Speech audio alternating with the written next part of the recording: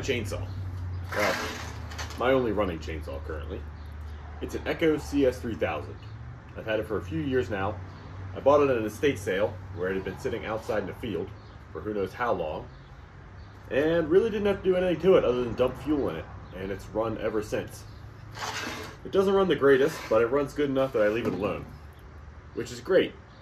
But I've now moved to a property that has 0 trees on it, so I have absolutely no use for a chainsaw other than the occasional Amazon box opening. But that has recently changed with a new Facebook Marketplace purchase that I have made. And that Marketplace purchase, you may ask, is a small pallet worth of old cardboard boxes. But the boxes aren't what's important. It's what's inside of the boxes that I find very cool, and I would say very rare. So what we have here is 4 different attachments made by a company called Versa Tools. And Versa Tools operated out of California in the early 80s. And from the research that I've done, they either went out of business, or at least this particular line of attachments, tools, whatever you want to call them, never took off. I've only actually found pictures of one of these attachments that I own. So I would arguably say they're very rare, but I challenge you to prove me wrong in the comments down below. I'd love to find any other information on this company. There's a few other attachments they sell which I didn't get that I think are really cool and would like to have.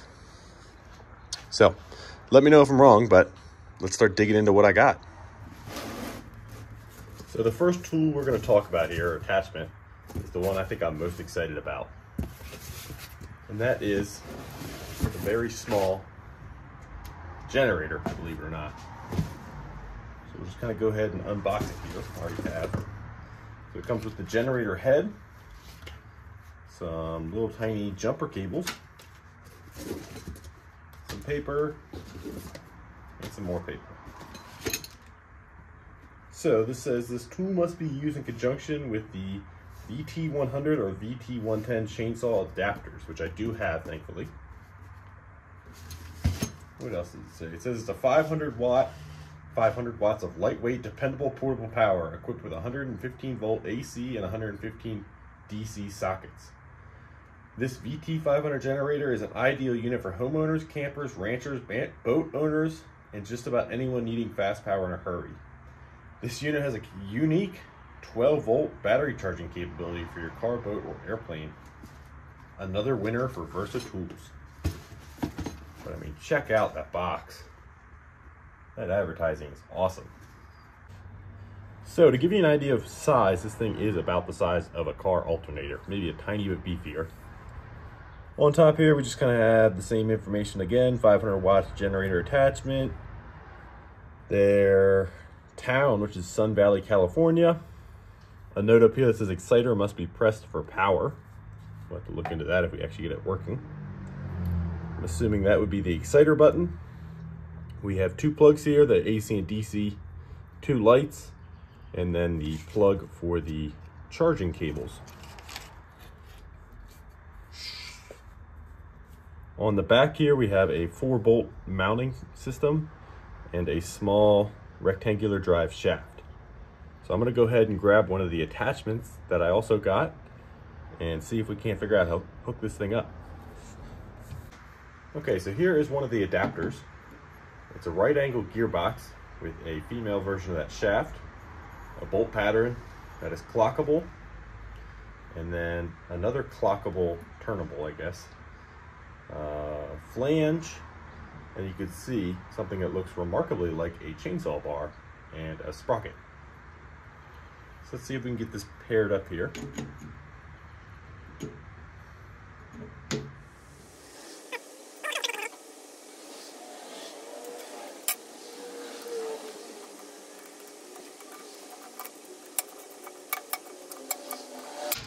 That's pretty easy. Let me grab a Phillips screwdriver so we can turn that.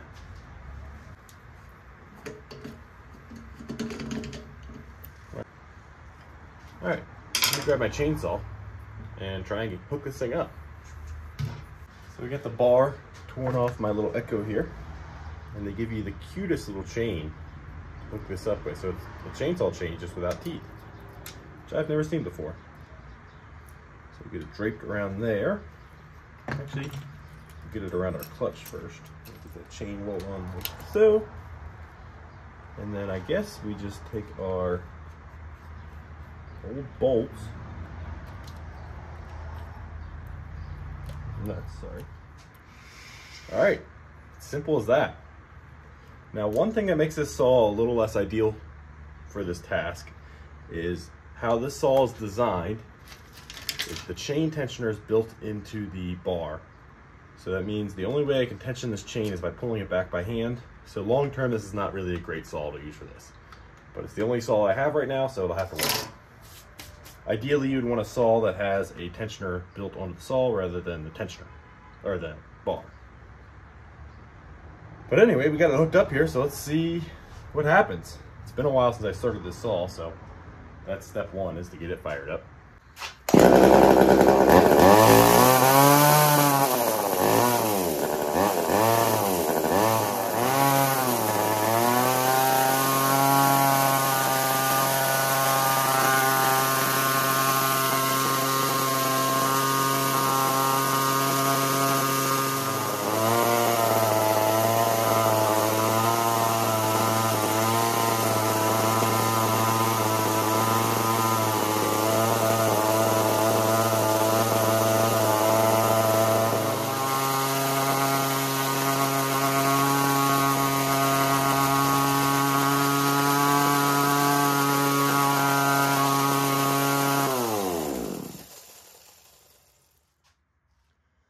Well, no luck so far. I assume this is the exciter button. It was not exciting. Now I was trying to check. I know I used to have some Makita grinders that were AC and DC, and I'm pretty sure these are it.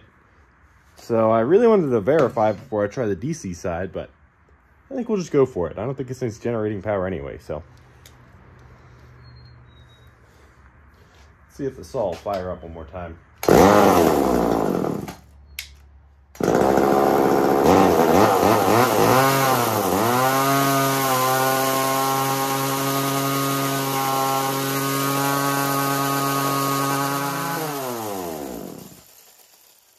Man, that saw sounds like it's gonna blow up. Not a big fan of that. Well, I think for now, the generator's gonna be a fail. I'm not completely giving up on it. Who knows, I could be underspinning it. I could be going the wrong way somehow. I don't know what's going on. I know generators don't like to sit, and this one's obviously sat for probably close to 40 years now, so there's plenty of room for it to have issues. I don't like how the saw was sounding at the end there, running at full bore like that. I've never run a saw like that for that extended period of time. Probably not really good for it, so before we blow it up trying to get the first attachment running, I'm gonna go ahead and swap something else onto here that I think will have a better chance of working.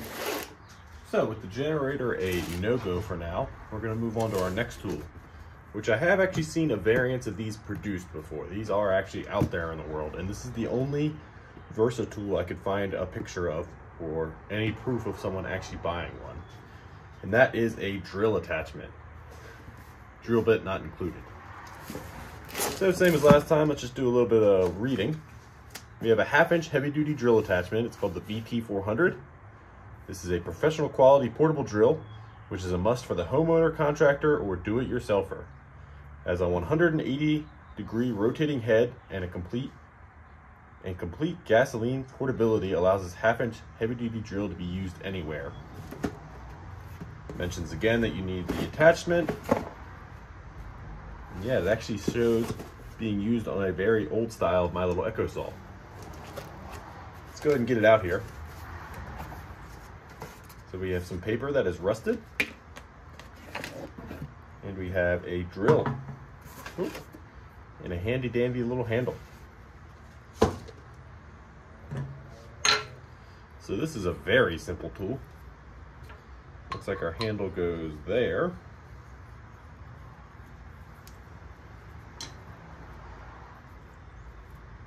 Thankfully they threw in a chuck, which is handy. Pull that out of there. And yeah, very simple little thing. Let's go ahead and slap it on the saw. So to start, we'll just attach it to the adapter. We're going to use the same adapter as last time.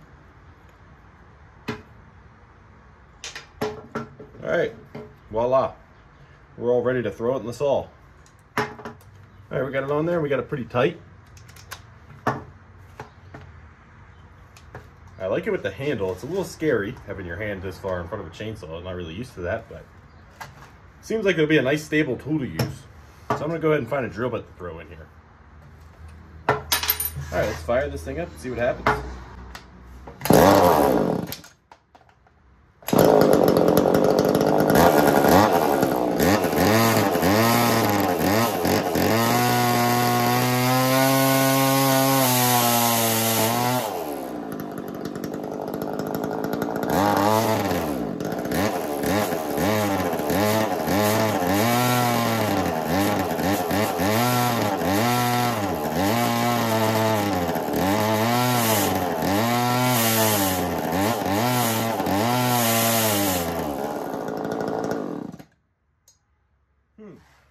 I think we might have just smoked my clutch on my saw. That would make sense why it wasn't happy spinning that. Maybe I should have stopped a little earlier. It's been a full 24 hours. I felt the clutch yesterday after the video and it was definitely hot. I don't know if I killed it yet, but it's definitely not happy. So we're gonna go ahead and fire this all up today and see if I can be careful not to smoke the clutch or what's left of the clutch and do a little bit of drilling. Let's go ahead and give it a try.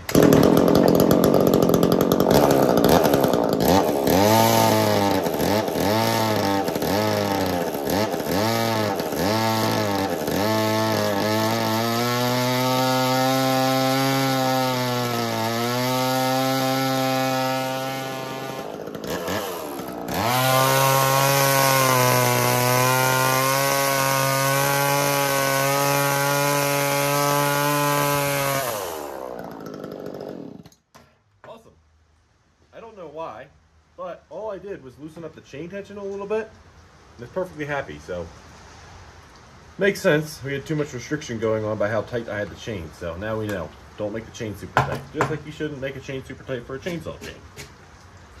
So, now that we're successful through wood, let's try drilling some steel.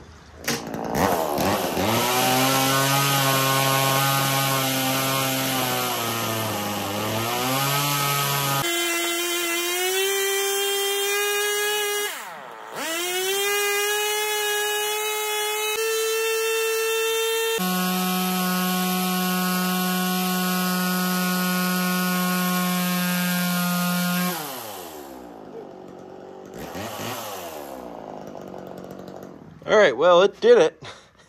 It's not a lot of fun to hold on to. It's very unbalanced. Vibrates in your hand like crazy. And the saw's smoking like crazy now. I think that's just some oil that got on the exhaust though. But hey, we drilled through some steel with a chainsaw, which not many people in this world can say they've done that, I don't think. So get me in the Guinness Book of World Records. But in all seriousness, would I consider this a valuable tool? Yeah, I think it has some use. In the 1980s, maybe, when there wasn't a lot of corded or cordless electric tools.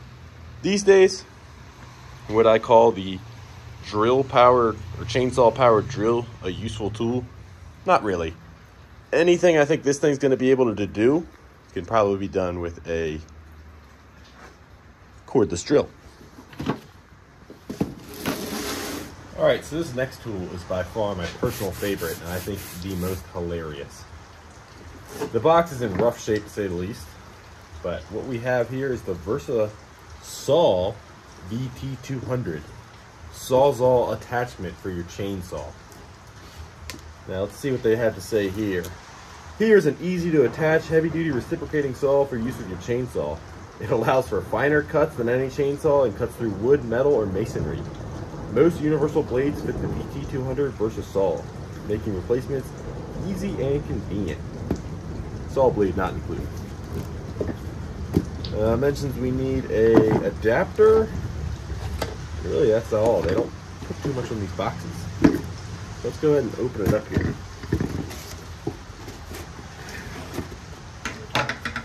We have the saw and the handle.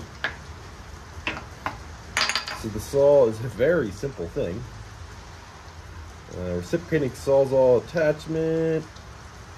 Versa saw, so on and so forth. So yeah, If you look from here forward, it looks like it should be a reciprocating saw, but everything else looks foreign. Looks like we'll have to rotate the adapter down to use this one. And our handle goes in right there. Sweet, let's get it on the saw.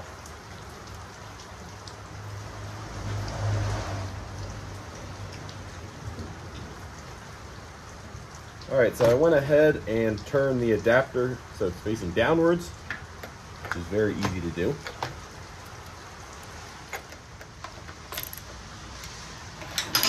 All right, let's throw a blade in here. So we got a nice Milwaukee torch blade, metal cutting. We're gonna jump right to metal cutting. Skip the wood. Because if you want to cut wood, just use your chainsaw. Get a load of that. So we have an uber long blade on it, which makes it look even stupider.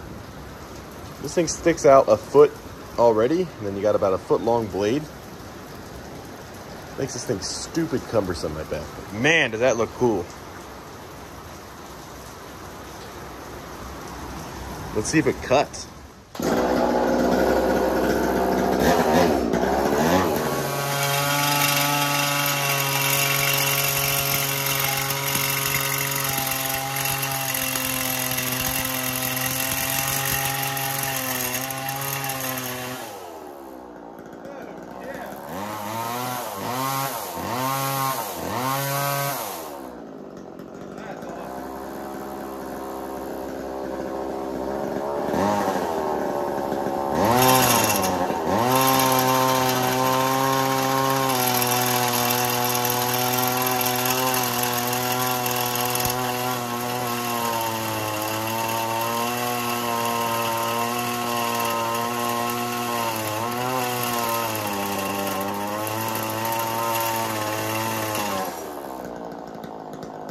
There's a wicked thunderstorm happening outside, but man, does that thing work. Took a nice little chunk out of there. It is super cumbersome to use. I feel super scared having my hand out here. That just seems totally backwards on a chainsaw, but it's what you got to do to actually be able to use this thing. So this thing does cut steel.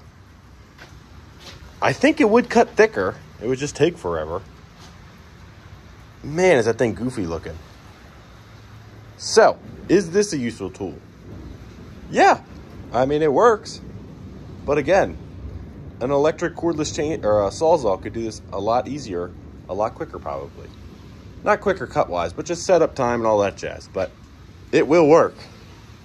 The only thing an electric sawzall has on it is compactness, I would say, really. And maybe it'll run weirder angles for better, longer. So, sawzall works. Drill works.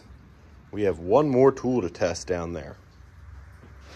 Alrighty. It's been about a week. I just got wrapped up doing other things. My dirty sweatshirt changed colors. But we have our last attachment to try out, which I have never used this one. I haven't even opened the box for this one.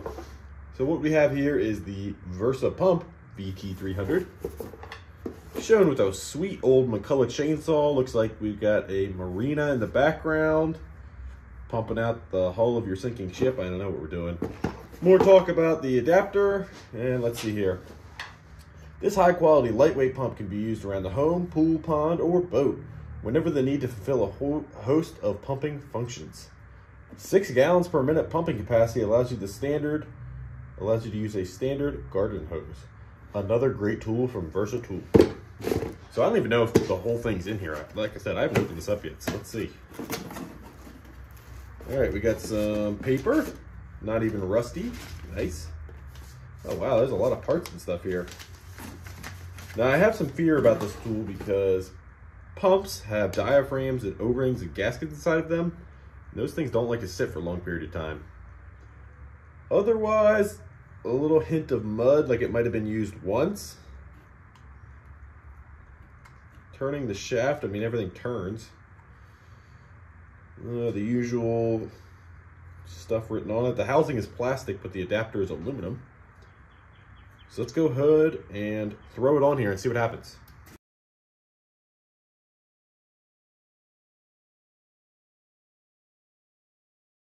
All right, one of the, if not the most compact tools so far. Went on very easily. I'm gonna leave it in this configuration. You could turn it up, doesn't really matter. So I'm gonna go ahead and find a hose and some water and see what this thing does. Oh, little note here I missed before. Don't run pump dry, okay? And do not pump gasoline. Man, couldn't imagine why they wouldn't want to be doing that. All right, we got it all hooked up to a bucket of water here, and let's see what happens.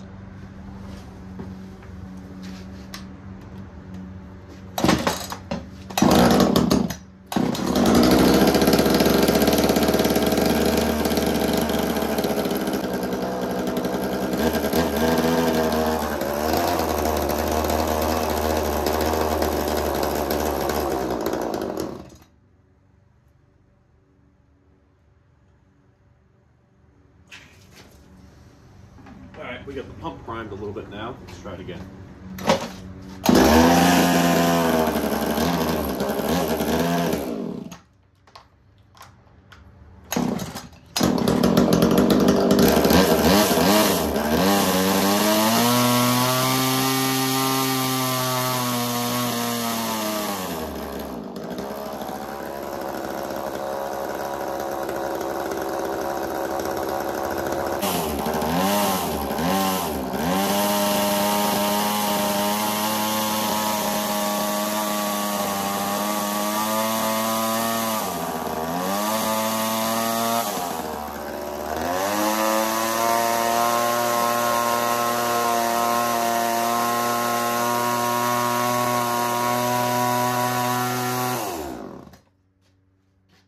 Try back feeding the pump a little bit maybe.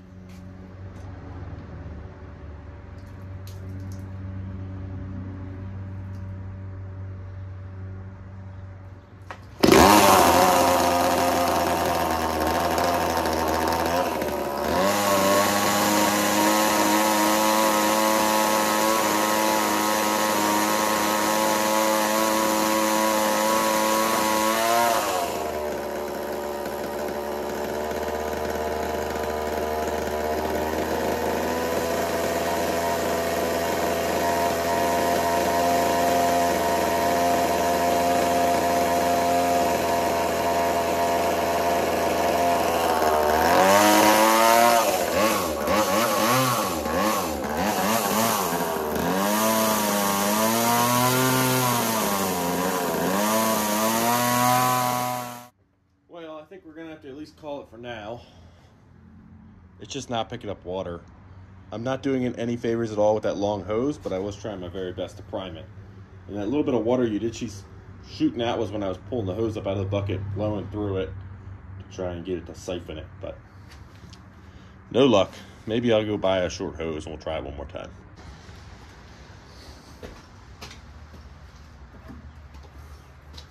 Alrighty, it's been another week, and I'm finally getting around to trying the pump one more time. So I have a much shorter hose, and this time I actually siphoned out water through the hose, so there's definitely a good supply of water getting to the pump now. So let's fire it up and see what happens.